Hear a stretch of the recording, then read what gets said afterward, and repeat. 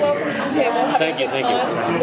I got here this morning and I have not stopped since we landed, and we have our panel in, I don't know, 15 minutes or whatever, and, That's right. And then we go back to Toronto tomorrow, and we're shooting Monday morning. It's about an hour and 10 minutes. You can take your time. Fabulous. Can I take a nap? Yep. Is that all right? Not But only yet. after you've actually... I'll talk in my sleep. It's all right. So, I'll probably okay, get better in interview. your sleep, tell us, what can you tell us about the new season? I know you can't spoil everything. I know. What do I care? It's funny. You know, Eddie will tweet everything that he shouldn't be tweeting, and this year I just said, I'll just tweet it. Who cares?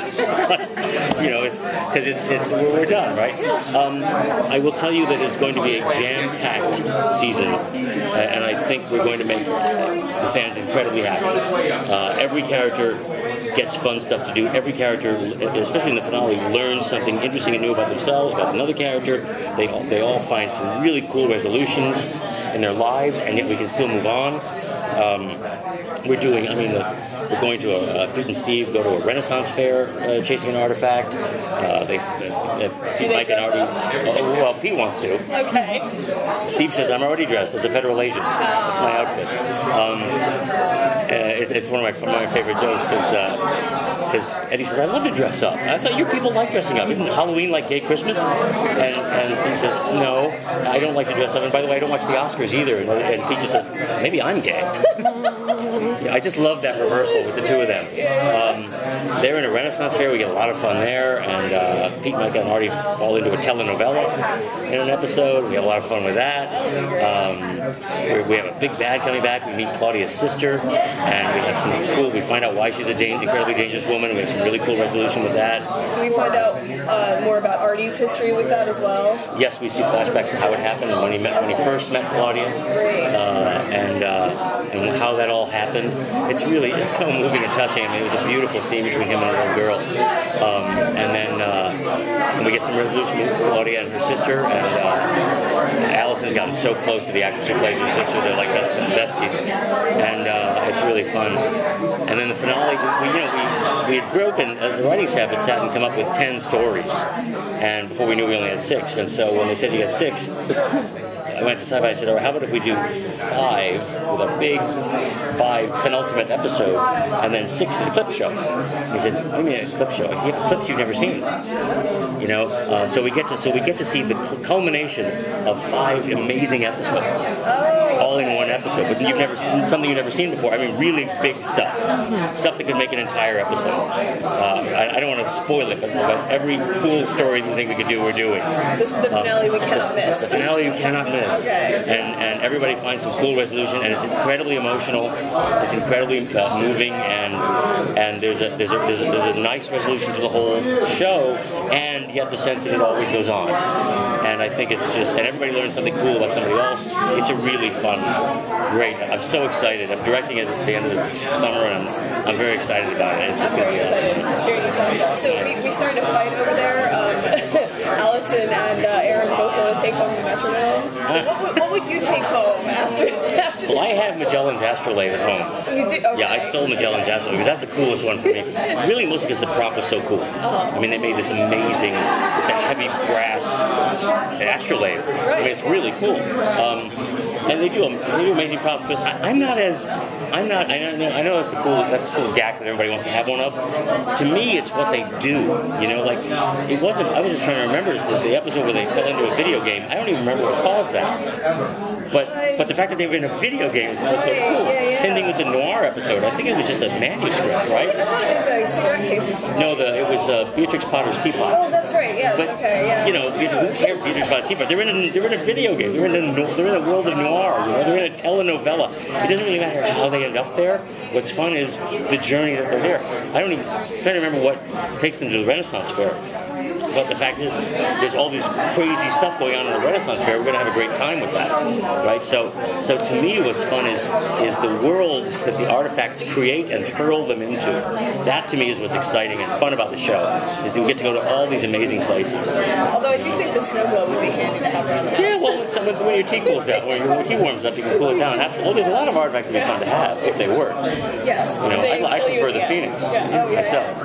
You know the end. I do. Is the end so final in a way that there could be no more, or No. if they came to you and said, we want a movie of the week, you could do it? Yes, we could do movies after this. As I say, the end it will have a great satisfaction for everyone, and yet not an absolute.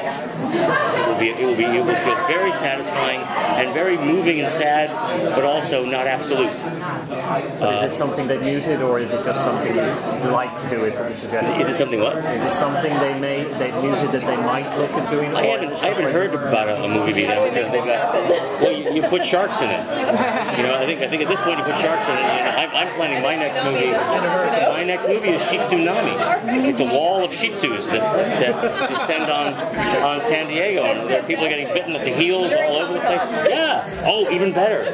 Comic-Con Shih Tsunami. I'm telling you, I'm trademarking that name right now. Shih Tsunami. And I'm doing a lesbian hour-long called Sheelix. So I always wondered, does the story dictate the artifacts, or do the artifacts dictate the story, or is it a vice versa? It's A. The story dictates the artifacts. Because to me, that's the hard part, is the story, right? I mean, I've been saying Hitler's microphone for years, and we can't find a story that makes it work. The artifact doesn't. But you find a story about a radio disc jockey who's wreaking havoc in a city, then maybe that should be Hitler's microphone he's talking into. So it's the story that drives you to the. I mean, I suppose sometimes an artifact you go, oh, it'd be cool if blank, but usually it's the story. It's where do we want to throw them? What's the fun place for them to disappear into next? And that's what tends to drive it. Sometimes we'll want to do a story that's just about characters. Like we're doing an episode where Pete and Micah essentially run into doppelgangers of themselves, not real doppelgangers, but a Secret Service couple that they had worked with before, and we just wanted to do a story where they see themselves in another two people, and the artifact. I don't even know what the artifact was. I'm trying to remember. We just shot it. I can't, because sometimes it's the story that's interesting. It was an artifact that caused you to drown in salt water as you were standing there, and water started coming out of you. It's a really cool effect. We did some cool stuff. Robert Duncan McNeil came and directed it. He's a wonderful guy. Oh my God, I love Robbie. Were you inspired by any other TV finales? Like you saw, let's say, Lost and said, I don't want to do that, or... No, not really. I mean, we didn't want to do anything sad. We didn't want anybody to die. Okay. We don't kill anybody. I think what we wanted to do is...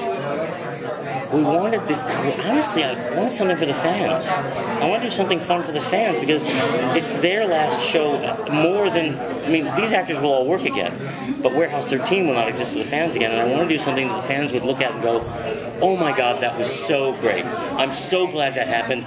Yes, I'm sad that it's over, but boy, do I feel like I got what I needed from that. It seems like all the finales lately have been pulled. Half the fans hate it. You can't do it. I mean, there will be a bunch of people who hate me for not putting Micah and HG together. I'm sorry. I get attacked on Twitter all the time. I don't go on Twitter anymore because people are saying such nasty things to me. No, it's okay. I don't have time for Twitter anyway. I'm directing 3 out of the 6. But they were very upset. HG and Micah have to be together again. But that's not the show. It's not the show. That would be a great series. I think it was called Cagney and Lacey, but it would be a great fun series to do, and I would love to do that series. But that's not Warehouse 13. It's Rizzoli and Isles. Yeah, exactly. Rizzoli and Isles. Any version, and that's great. And I would do the HG Micah series. I wanted to do the HG series desperately. I thought that would have been. Oh, I would love to do that show. We had 3 great outlines for that. It might, yeah, because I might pitch it someplace else. No offense, Syfy, but if you don't want it, I can take it elsewhere. Nobody owns HG Wells. Can you tell us about what some of the biggest challenges were over the last 5 years? Saul. I'm kidding. I wish he was here. Love Saul Rubinek. Producing a television show is always a challenge, right? It's always exhausting. I think the biggest challenge for me was I so am in love with this show that I wanted to be on set every minute. And so what was hard for them, they actually had me, I had this big director's chair with a desk on it, so I could sit there and work and rewrite scripts and do notes and stuff, and watch it and watch the monitor, and then come up with run in and pitch jokes and pitch story changes and give emotional beats, and then go back and sit in the chair again. And I think the challenge for me was just trying to do all that at once, because I just love it so much. Most showrunners don't go to the set, certainly not all the time. And I just live on the set because I love this cast so much, and we have such good energy together. We come up with so much great stuff together that it was important to me to be with them. Yeah. And what have been some of your favorite episodes? I love them all. So I really do. I love every episode so much. Greatest Gift was really the Christmas episode that was A Wonderful Life takeoff. That was one of my faves because I loved seeing the family that didn't know they were a family become a family. You know, that was to me the show in a nutshell. Is that these people are such a family they can't not be a family. Even when they've gone off like this, they come back together and they work together. And that was to me the crux of the show. I love the introduction of H.G. Wells. I love the introduction of Steve. I love that episode when we introduced Claudia. I love the introduction of Claudia. Whenever you introduce a new character, it's so much fun. I love meeting Pete's mom. I thought that was such a cool. That was one of my favorite moments of the show was when he turned and said, "Mom." I mean, I just thought, and honestly, when they aired it, somebody hit the switch too soon. And literally, my husband turned to me and said, "Did he say mom?" Because it went off so fast.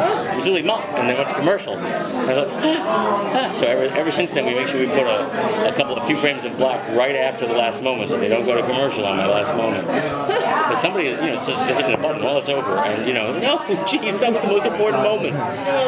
So, but I love things like that. I love surprising people in a good way, and in a scary way. I mean, Lena's death to me was incredibly moving to me. When Pete and Micah found her, I was, when she turned to save Artie.